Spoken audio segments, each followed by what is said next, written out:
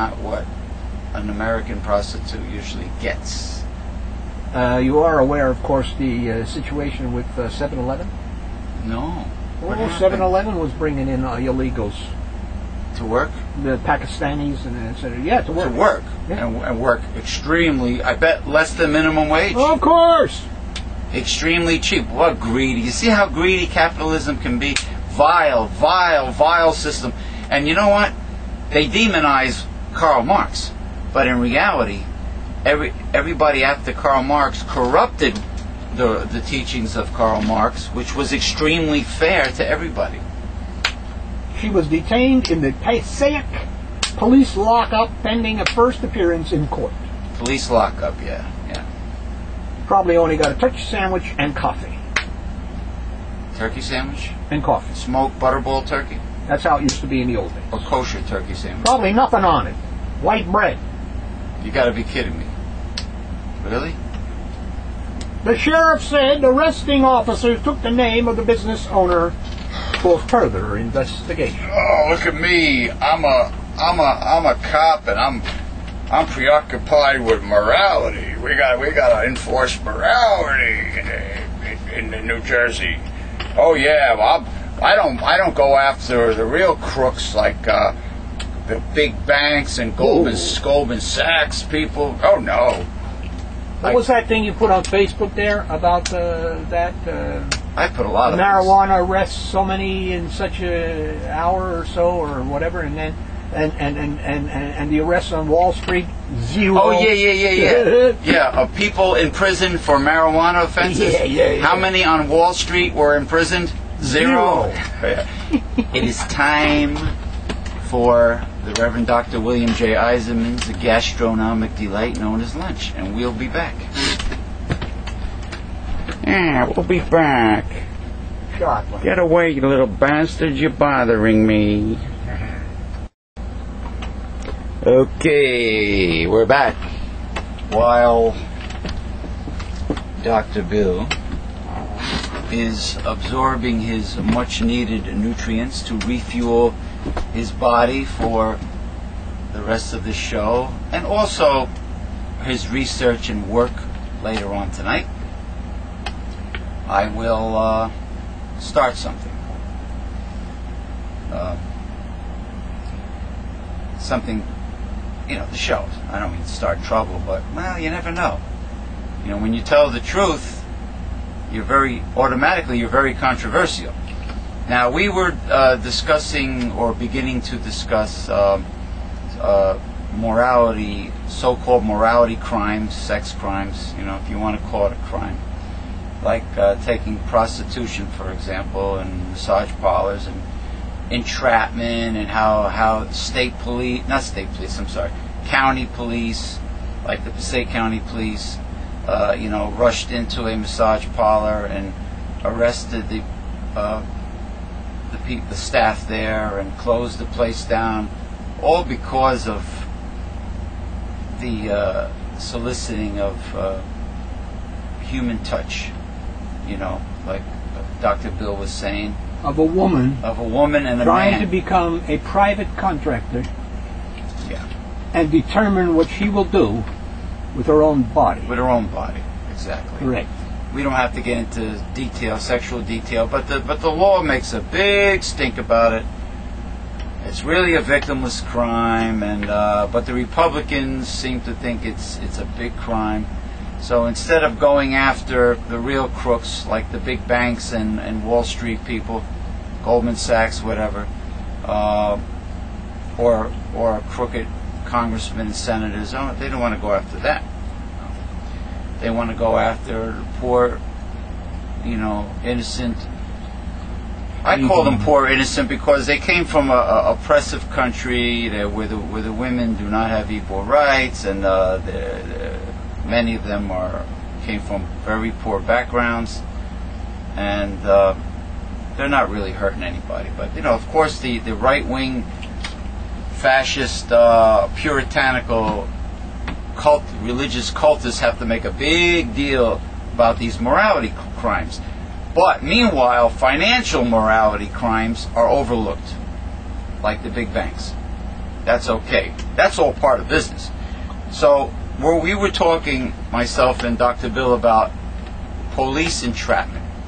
Now, if a cop is undercover or in uniform, right, and they are questioning someone, okay, in this case, the Passaic County police officer was out of uniform, correct? Undercover? Obviously, he was undercover. Yeah. Well, if he was in uniform, then the girl... It wouldn't be undercover now, would it? ...would not be soliciting him, saying such things. No, give hand job, no. We no do that here. No do that here. No blowjob, no hand job, no fucky. No me rub you wrong time, none of that stuff. No, that wouldn't have went on. But so he must have been undercover. So, in civilian clothes. So, let's say he's secretly taping the conversation, and he tries to bait her, the masseuse, by asking some questions, trying to get her to admit things. Okay, it gets recorded. The undercover cop calls in the boys, and they close down the place and they arrest the personnel. Okay, based on what she said, that's on tape. Now it's on tape. Okay, the owner of the massage parlor can get a lawyer and can prove entrapment, correct? I don't think so. Now, I believe recording... As the writing went there, she's the one who mentioned it. She volunteered... Different varieties of stuff. The solicitation, okay. Yeah.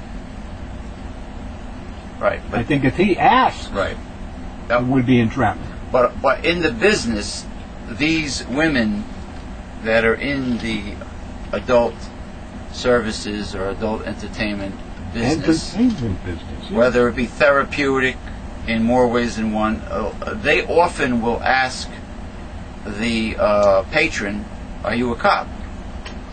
And by law, you have to. Well, if you say, "No, I'm not a cop," and you lie to the person asking you, maybe that would be entrapment. Yes. Now, if the person says off the bat, "Are you a cop?" and the person says, "Well, yes, I happen to be one." Okay, then there won't be any entrapment, because then the Asian woman would just give a therapeutic, medically oriented, massage for physical therapy. Not including genitalia. Okay, so isn't there a law that states you have to tell somebody they are being recorded? There is. There is. You must have a beep. Yeah. Oh, that's probably Billy. Maybe that's him, but I might have to use the stove. Oh shit! No, it wasn't him. It wasn't him because. Yeah, but wait a minute. Why did that kick on? 2 rings. In 2 rings. That's what it does. Get it now. Hello? Hello, James.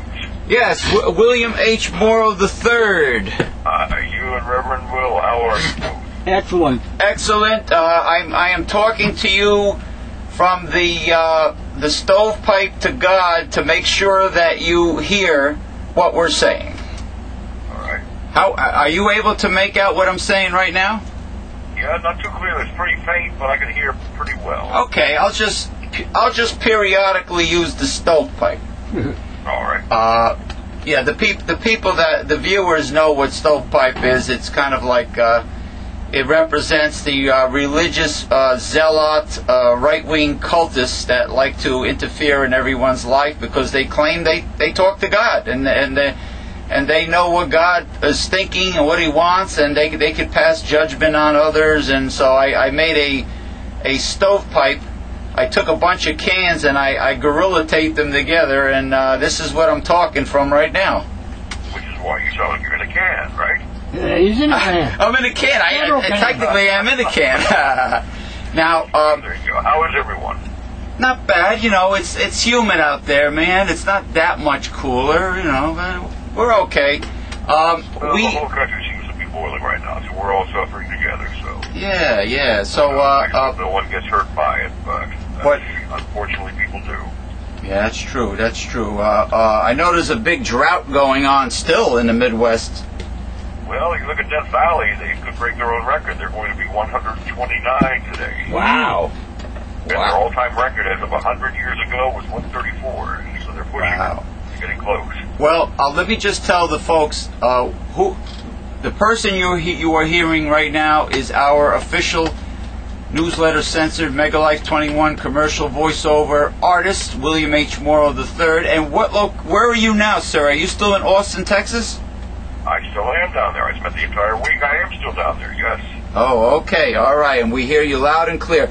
Now, we were discussing the fact that Americans really have to lighten up and stop being thin-skinned in relation to what Paula Deen is going through. Well, it's true. But really, she really said nothing. And I'm not, please don't get me wrong, anybody in the black persuasion or any race. I mean, as I said last week, I played so many different ethnic groups on my teams. It's the N word. You can't say the C word. You know what that is. What's next? The P word for Polak. The W word for WAP. I mean, come on. We're so thin-skinned we're afraid to speak anymore. And what I noticed about Paula Deen, her supporters, the vast majority are black. These black ministers and everyone are coming out in her support saying, hey, people, come on now. They're treating her worse than a serial killer, it seems like. Yes. I mean, okay, she said something, maybe it's bad. Well, maybe it's not that bad. It's not that big a deal. She said the N word. Okay, she said it. Forget it. Go on. Let's go, people. Yeah. Well, I don't understand this. I don't understand the harping on it. With their people are just... I'm just proud of her supporters. I really am. I don't like her groups that, like the Food Network, that just jump ship immediately and say, goodbye, you're through. They say, these companies have no backbone. If I was the CEO of these companies, could we stand behind her 100%? Maybe, probably, what she said may have been wrong. So be it. Accept her apology. Yeah, but sorry. But people from all cultures always say things in anger and or out of frustration. So what? So what? Move on, man. That thin skin, my God, the names I've been called in all my years of football and even non-football. So what? It just never bothered me. Why are we so thin-skinned as a society? It just doesn't make sense to me. Yeah, everything offends everybody, as we discussed last week. What do you mean by offended? What does it feel like to be offended? Because I have to be honest with both of you guys. Nothing offends me. I don't know what offended feels like. I have no idea. Oh, I'm offended. You can call me every name in the book. Dr. Saber, okay? Nothing about their words. Yeah. Well, you have a very strong self-esteem. People need to be strong. Don't let these words bother you. Yeah. Well, a person shouldn't lose their business and their entire career over several words. It's ridiculous. I mean, exactly. They made her feel so guilty. She's crying and apologizing profusely. I mean, this is so wrong. She should be angry and say, keep dissecting further and deeper, psychologists and this and that. This is something that doesn't even deserve attention. Hey, everybody. This many weeks of news and psychologists analyzing, overanalyzing, dissecting, and telling, well, she used to be this. Come on, let's stop it, people. Okay, enough is enough. I mean, everybody says things out of anger and frustration. All races and nationalities say derogatory things about each other. And well, by the same token, let's be honest, the blacks use the word, I'm going to say N-word, I'm going to say it. I'm not doing this to offend anybody. They use the word nigger in a lot now, but I mean a lot of the rap music. Yes. They call each other that at times. Come on, people. Yeah. Well, didn't George Jefferson use the word honky and whitey a million times? The honky why I used to laugh with my teammates, and I used to ask the black teammates, what is it you guys call us, woodpeckers? They said, no, peckerwood. I said, that's it. That's a nice little laugh. I thought it was cute. I don't know if I didn't buy it. Right. I mean, really, why is it? I mean, I don't understand it. I am totally baffled by this. This one really baffles me why they're harping on this. And Matt Lauer. Little incident that doesn't even deserve a news blip. And to try to ruin somebody's life. Yeah. I don't understand this. And Matt Lauer went after her like he was trying to sabotage her career. I think maybe to make it look that she could really come forward and give him the straight answers too, though. Maybe make her look good in a good light too. He asked the hard questions. He wanted hard answers. So I think she did very well. Some say she did, some say she didn't. I don't know. These people are so. No matter what you say, it will never be right to some people. That's true. I had somebody criticizing where we do our show on YouTube. He compliments our philosophy and way of thinking, but instead of talking about the content of our show, he criticized the aesthetics. I mean, your backgrounds and the whole bit. Like he says that how come we're not? Two people actually said this over the course of time. How come we're not in a ultra modern, state of the art, TV studio? And I told them simply, they cost big bucks, which means you have to find sponsors. If you find sponsors, they tell you what you can say, what you cannot say. So now we have censorship. Well, it's also kind of nice that these couple of people, they're entitled to their opinion. Yes. And it's wonderful to have their opinion. Right. Now, they don't always have to agree with you, with Reverend Bill or me or Joe Blow down the street. Right. It's great to have input from people. There's never anything wrong with input. This is a country of free speech. But it seems like we're getting to be less and less of that. You can't open your mouth or say boo anymore, and somebody's offended, as we said earlier. Now, the magical key word for the day is sycophant. And it is an ass kisser. And you can't kiss everybody's behind. No. I mean, where's it going to get to? They granted one guy who was, I guess, a bad person in some ways and a jerk, and it was sad to see him getting beaten. That was wrong, tremendously wrong. Was Rodney King about 2 decades ago. Oh, that was police brutality, without a doubt. He said one of the greatest things ever. Can't we all just get along? Can we all just get along? The late Rodney King. He passed away not too long ago. Oh yeah, that's right. You know? Yeah, and I want to say people mock this gentleman's show, Jerry Springer. Yeah. Yes, it's just a lot of schlock at times. Yes, blah blah blah. But I will never forget what he says at the closing of every show. Take care of yourselves and each other. Yes. Think about that. Exactly. Now, I want to have a brief moment of silence for the passing away recently of somebody that I personally had conversations with, and my friend Ken Create, the WWE Hall of Famer Doink the Clown, Matt Bourne, died. When was this, Jerry? It happened recently. Doink the Clown died recently. I do not have all the details on his death, but he was a very nice man to me and Ken. His wife was very, very nice to us. He's a wonderful guy, and of course he was in main events in the WWE. He was a star. Matt Bourne, it was his wrestling name in other territories before he came to the WWE, and I want to salute him. May he rest in peace. Matt Bourne, Doink the Clown. I was very shocked to hear it, and a moment of silence.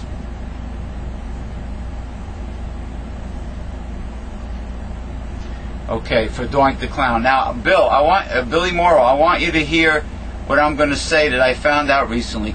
There's a man who I was very impressed by because he's a politician. He's a Democrat, African American. He's a politician that has a lot of charisma when he speaks. very similar to Barack Obama or Bill Clinton.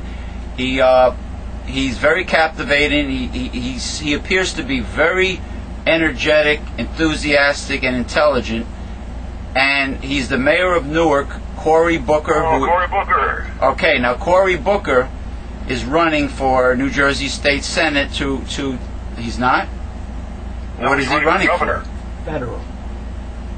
Oh, I'm sorry. He's running for governor against Christie. I'm sorry. Big difference. He's running for New Jersey. He's representing New Jersey. Running for the governor of New Jersey against Chris Christie. No, that's Barbara Buono is running against Chris Christie. Cory Booker is running. They also say Booker just might want to too now. Well, maybe later. But Booker's running for national senator in Washington, representing the state of New Jersey. But Yeah. I know a person who I became friends with who worked with Cory Booker and said that Cory Booker is putting on an act, and he sold out his own people, his own voters, his own race, and he is a liar. And she knows him personally, and he... You know, it almost makes him sound like a politician. Yeah, sounds like a politician.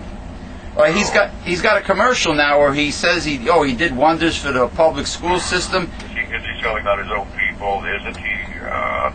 You look at these commercials on TV. When they attack each other, their opponent all has bad points. What's true?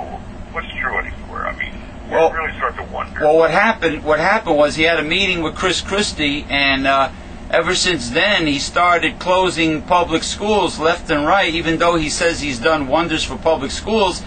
And he, all of a sudden, as a Democrat, he's agreeing with Republicans that he is for privatizing education, which means... Sometimes you might have to when they're... Yeah, but then who... Down the dropout rate is going sky high. You can't afford to keep some... Yeah, but then who is going to afford to have a good education? Only rich kids, then. No, every single child deserves a great education. No, every child deserves it. Well, they ain't getting it. They're Every not... child should have. Let's not become like some of these Middle East countries where they frown or will kill you if you're a woman or a girl trying to get an education. I mean... Education is crucial to human being, species. I mean everyone deserves this. Oh, exactly, but academia in America, and I'm not mentioning any names, I'm not singling out any one school, but American academia is running an absolute rip-off racket when it comes to tuition. I mean, I forget what it was on the news today. I forget where it was. Student loan interest rates. The interest rates on some tuition will double from 3.4 to 6.8%. Well, the big banks have to make more money. Why? Why do you Because have to make more they're money? greedy. Why are you so greedy? Well, because why that's do you what... make more? Why do you have to make more by hurting other Greed people? is good. No, greed is not good. That was in a movie. That's correct. It's right. That is lowering what profit Wall Street obeys. You know, these companies each try to outdo themselves annually. You don't have to outdo yourself every year. You don't have to have continuous growth. Lower your profit Every quarter. margin.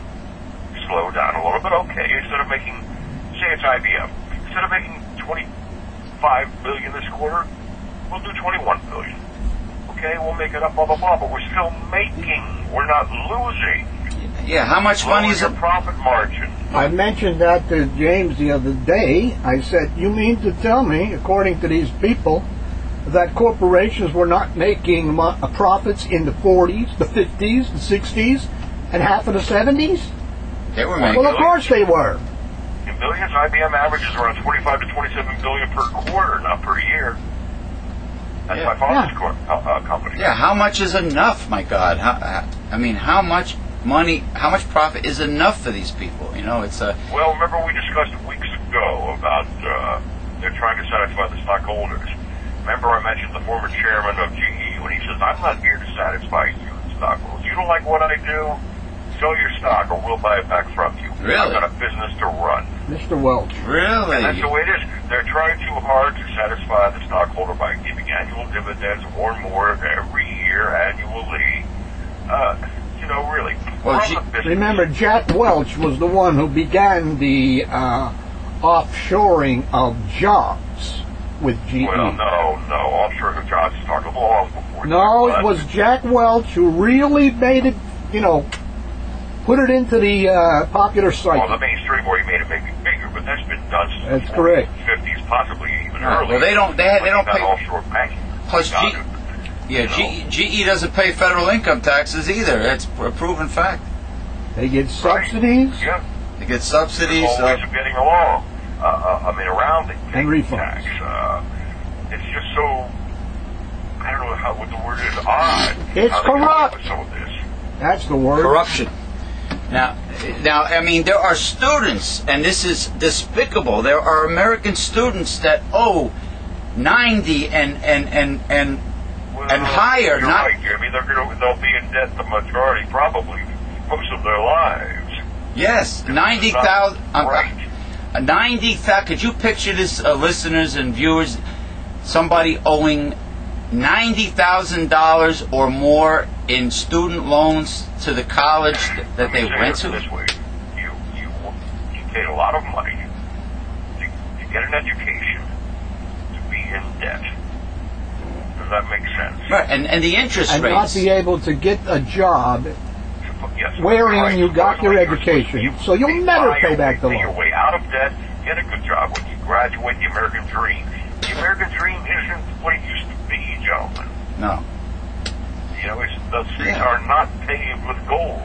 No. How are these students going to pay off their student loans if they can't find an entry-level job out of college? Well, you can't. We have, with electronics, you have downsizing. You have fewer jobs available because your robots doing the work, lasers, the whole bit. Outsourcing. That don't get tired, that don't renegotiate a contract, that the labor unions can't get into their union, so to speak. It's taking jobs away. I mean, technology is wonderful on the one hand, it's precision. It's not just that. But it's taking away jobs. It's not just technology, Bill. Bill. To take away jobs. It's outsourcing and importing H-1B worker visa immigrants that work cheap, and outsourcing and technology. I think it's all three, to be honest with you. Then again, that's a show for the future, but then again, you look at the sweatshops now. Sweatshops, right? Treated or mistreated is the actual word. It's just awful what's going on all over the globe. There's child labor camps in the world right now being run by major corporations. You've got child labor basically going on in this country in certain spots from what I've understood. Right. So you have to watch out. I mean, it's unheard of. I mean, in Europe and Canada, any child, no matter how poor, can get a college education. Is that right, Bill? Yeah. Well, some parts, but they have child labor problems as well too. So. Yeah. Well, I mean, getting an education without having a damn $100,000 tuition bill to pay off. Everyone should be entitled to a good education. That's insane. To better yourself. The cost of tuition is insane. It's absolutely insane. But well, then again, by the same token, on a smaller scale, you look at any college, USA or worldwide. Look at the prices of the books you're required to buy. Oh yeah. Now you're going to tell me that textbook costs $120. Maybe several $100s too. They don't. They are. It costs probably a few dollars, if that, to print. And they're just ripping. The student has. My God, these are requirements. I told you that a hospital. You must, for this course, buy this book. You have to have this book. You have to have. What are you going to do? Hey man, I told you hospitals. I told you hospitals charge insurance companies $1 per aspirin. Yeah, $1 per aspirin. Why? Why does anybody say, wait a minute, let's put it $5 for a Tylenol? Holy shit! An aspirin basically probably costs pennies. I can go to a dollar store and get a bottle of 250 or 500 aspirin for $1. Look, Jim, there was a company on TV during a documentary a few years ago. They made vitamin C. Yeah. They're the only company that Hoffman makes LaRoche. vitamin C. Hoffman LaRoche. The guy showed everybody. He denied a thing. He was openly honest. He said, here's all our vitamin C. They said that all these little paper things. He said, what are those? He goes, different companies store labels. He goes, what do you mean? He goes, the vitamin C is all the same. Sure. In different bottles. Sure, ascorbic acid. Like a Walgreens, a Costco, or what have you, or this one, a Rite Aid, what have you. It's all the same. It's the same thing, he said. B complex. Make It's the same. vitamin C. There's only one for everybody. You know? Absolutely. There's another example. A label means that, oh, I like this one better than that one. It's the same thing, people. It's the same thing. And Reverend Bill says they're charging the insurance companies $5 for one Tylenol, a acetaminophen. Well, okay, let's be honest, Reverend Bill, too. Who's to blame then? Blame the insurance companies. Why are they tolerating it? That's true. Why don't they come in and say, hey, wait a minute, fellas, cut the crap right now, okay? It doesn't cost this much. It's their fault for not fighting and saying, hey, this is BS. They do that when it involves cancer therapy. Let's put a stop to this. You know it doesn't. They put a stop to it.